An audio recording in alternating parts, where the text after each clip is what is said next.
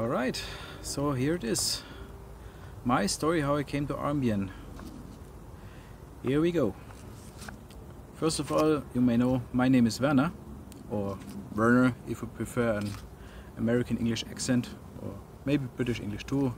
I actually wrote a script to do this video, but well, I actually recorded it even and had 1.5 hours of material. I didn't like it very much. Quality was not so good. But anyway, now a little different. I try to speak freely and I have my little cheat sheet here, so I don't forget half or even more, and also to keep things a little in order. You may recognize my voice from the Armbian Quick Start Guide. That's a collaboration I did with NicoD, where I donated my voice for. I also wrote that script for that, but it was a little easier without having to stir in a camera out in the woods.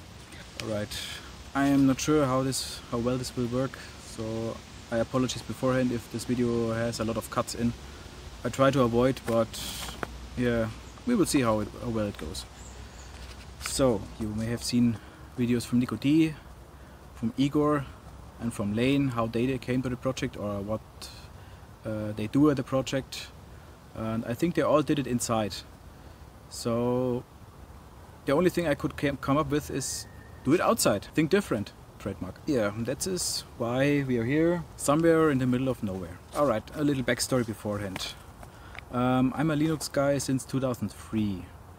Actually, a friend of mine brought me to it that studied informatics, and they started pretty early with Linux. Their first and also my first distribution was Debian Sarge, which was testing back then, I think version 3.1. Debian Woody 3.0 was stable. Since then, basically, I tried a couple of different distributions over the years. Ubuntu, of course, which my first version was Dapper Drake, I think, which also was the very first LTS version of them. I think back then they had 3 years of desktop maintenance and 5 years for servers. I also used Gentoo quite a while, but everything took ridiculously long to compile, and I got tired of that. Which is kind of weird if I think about, because I actually enjoyed FreeBSD quite a lot. A few years ago I had a small mail server running on FreeBSD, which was great. Back then EasyJails was still supported. I could easily route the traffic in between with PF, which was also a pretty cool syntax for a firewall. I liked it. OpenSUSE I tried every couple of years and always managed to break it. You may ask, hey, what about Slackware? What about Slackware? Well, I guess I'm the only person in this universe that entirely skipped on Slackware.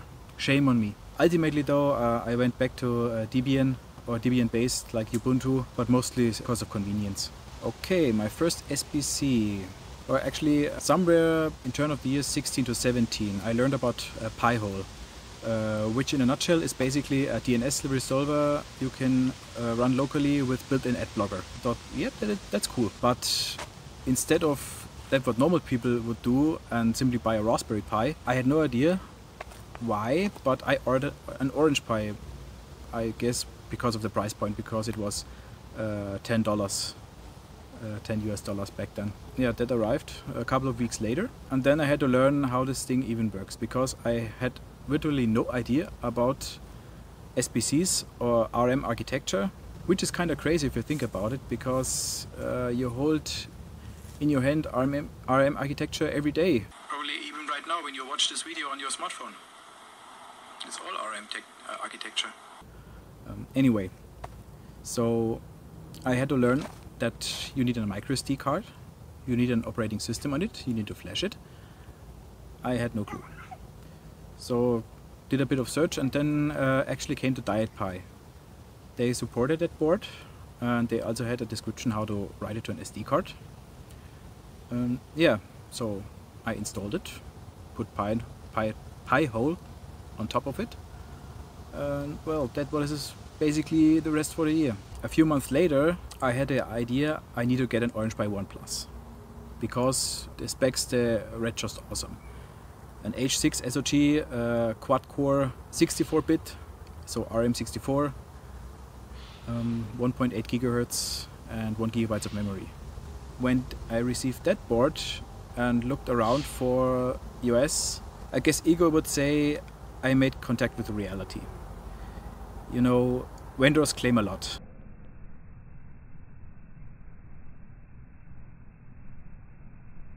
when selling their boards. But elaborating that further, this is simply out of scope of this video and would be very boring, very long. Maybe I should ask Igor to do that. Igor? Anyway, DietPi did not support this board. Actually, they did not support the H6 SOG at all. And even in the meantime, they dropped support for all Orange Pi boards. Right. So I had to keep looking. And then I came across, well, you guessed it, Armbian. I came to Armbian as the commoditized noob, like many others come. Started a few stupid questions, which were actually not really stupid if you think about it from today's point of view. They were just a result in lacking basic knowledge. So I did that, and while also starting to tinker with the build framework and do a few things, especially for the H6, I also started involving myself in the discussions, last but not least also in forum related, so how to improve things, and that I also had a bit of background in forum administration. What did I skip? I did not skip. Yeah, at this point we could theoretically wrap it up. But let's keep going. For the H6 SOG, at this point, barely anything was mainlined. So there were experimental support at most. The vendor provided image, well, it somehow worked, but it was just garbage, you know. The common garbage vendor provided images. So, hey, if you are a vendor and want to sell dirt cheap boards, here's a tutorial for you. First, grab the most recent outdated, take note this is important, outdated LTS kernel source you can find. Put a bare minimum of effort into it to get all hardware functions somehow running, and then forget about it. Yeah, that's it. Continue with forums. I actually don't remember why and how I became admin in the Armbian forum, but I assume I had somewhere between whatever, I don't know, a chat with Igor or Lane or both, maybe they remember, I didn't ask. And then, since then, I basically did my thing in forums. So, besides the standard moderation, so moving stuff from A to B, sometimes editing posts and helping users to help us, mostly by providing logs or, you know, the common stuff you read from myself. Yeah, besides that, I also made contact to InVision, which is our forum software at the moment, so to get things fixed that have been laying around for partially for years, and I think that worked also pretty well. Alright, next topic, IRC. That must have been somewhere 2020, I guess somewhere mid-2020. Armbian had, up to that point, an unofficial IRC channel at Freenode for years. Igor said they tried to get control of it and make it official, but for some reason they failed and simply forget about it. So I thought to myself, that should have been possible. So I got in touch with Freenode stuff. Yeah, just a few days later, I got control over the channel. I got control of the entire namespace. And from that point forward, we had an official IRC channel. A few months later, that one moved to LiberaChat, since that, well, let's say that kind of hostile takeover at Freenode, where basically all staff members resigned and also switched over to Libera, which they even founded to that point of view. Just Google for it, Google for Andrew Lee and Freenode, and you should get a lot of information about that. Special shout out at this point to the former Freenode and now Libera staff, especially to Jack Frost, aka Unit 193. Salute you. Thank you very much for taking care of us. For IRC, I added a few bots later on also, like Armbian GitHub. Want to tell something? Armbian GitHub, which basically was a GitHub feed that posted all activity on GitHub into a channel, Armbian RSS, which was a Twitter and forums feed, into another channel, and the Armbian Helper, which was a kind of all-purpose bot. Some special to mention is a translation feature. So if you put 2 dots in front of your message, it will translate from any input language to English by querying Google API, which became very handy at release meetings, for example. So people can simply write in their native language and let the bot do the rest. Excuse me. So besides board, at this point I have to cheat.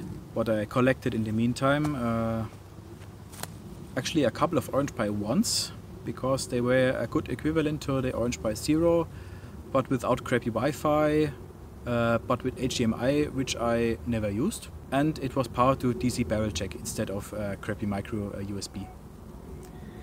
Yeah, I got a couple of that one. I got another Orange Pi 1 Plus, which to that point ran better. So it was really usable to that point for, yeah, more or less plain server stuff, which I mostly do with my SPCs. I don't have any that run desktop. A NanoPi Neo 3, which was an awesome board, but it later died on me.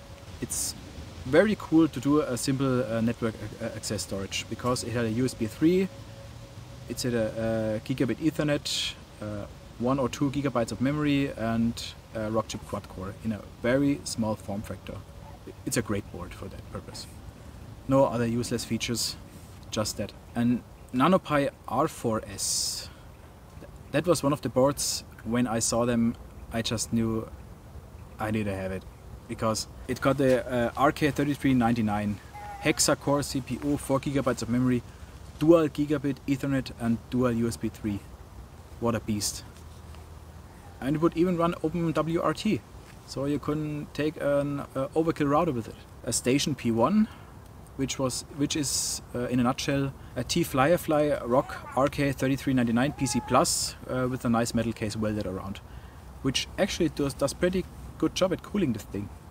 That one runs for quite a while now, until today, as my cheap network access storage, because, as mentioned, the Neo 3 died on me. And runs pretty well. I had a Kados Vim 3L, but I did not have really use for it, so I passed it on to Ricardo to continue software development for it. And he is kind of an iMlogic guy. A Pinebook Pro I had a few months. I actually bought that one from a fellow from Twitter. Unfortunately, it did not make me as happy as I was hoping for. So I offered it to the Armbian development team. So if somebody could improve support for it or tinker with it, play with it. And ultimately I sent it to Belgium, to NicoD, which was pretty hyped about, learned that it was on its way. And he did even an unboxing, as he said, probably his first and last one. Well, up to this point it was his last one. Yeah, and he still totally loves it. I'm glad that he loves it. I think that was a great idea. In exchange I got an Outright N2 from him to play with. It's actually laying on the shelf at the moment because I have no real use for it. But it's also a pretty decent board. From the performance here you could kind of compare it with the RK3399, but on iMlogic. Don't know, is this the S922X or... I don't know. I didn't play with it for quite a while now, so I don't know its exact specs. Isn't important either. And an Orange Pi 02, which was actually given me by Igor to play with, but that board basically had the very same issue like the H6 based boards had in the beginning. Barely any support for it, vendor image just crap, and that one also lies on the shelf for 1.5 years or so, I think. But we are slowly getting to a point where it's usable, I think. From the last things I read on forums, I think Legacy broke, doesn't boot, but current boots at the moment. I think need to try something. Right, so that's for my board collection. What do we have left? Discord. That was a thing. That wasn't actually my idea. That was Rich Nee's idea. Shout out to you, I hope you're doing well, buddy. And he created a Discord, and I had no intention to make it somehow official or something. So it was just kind of a backup solution for convenience. Added a bridge board for it, so Armbian channels on IRC and on Discord are linked together. So if you see weird messages from a user called Bridgebot in Discord, you know where they come from. A little later, Rich left the project for a while and handed over the Discord server to Lane, which was one of the 4 guys, besides Igor, Tony and myself, who had admin rights back then. Then Lane transferred it over to me, because for once Lane didn't want to have it anyways, and for the other I tried to make it official, so to get it verified by Discord, but up to this point and a few attempts I wasn't successful doing that. Yeah, that was basically it. That's my responsibilities: forums, IRC and Discord. I did some work on the documentation as well, so removing outdated stuff, shifting things around, tons of cosmetics. Mostly when somebody does a PR on docs, I merge that. And last thing to do is basically say a big thank you to everyone that donates to Armbian with either their time, cash, knowledge or expertise. And of course, thank you for watching this video. I hope it wasn't too boring. Or if you have too much boredom, just check out some of NicoD's other videos. He does some pretty cool road trip stuff. So he went with his bike to Netherlands, for example, did camping, and so it was pretty cool. That's it. Cut. So that was Werner from Armbian. Thank you for watching. Big thank you to Werner for making this video. See you all later. Bye.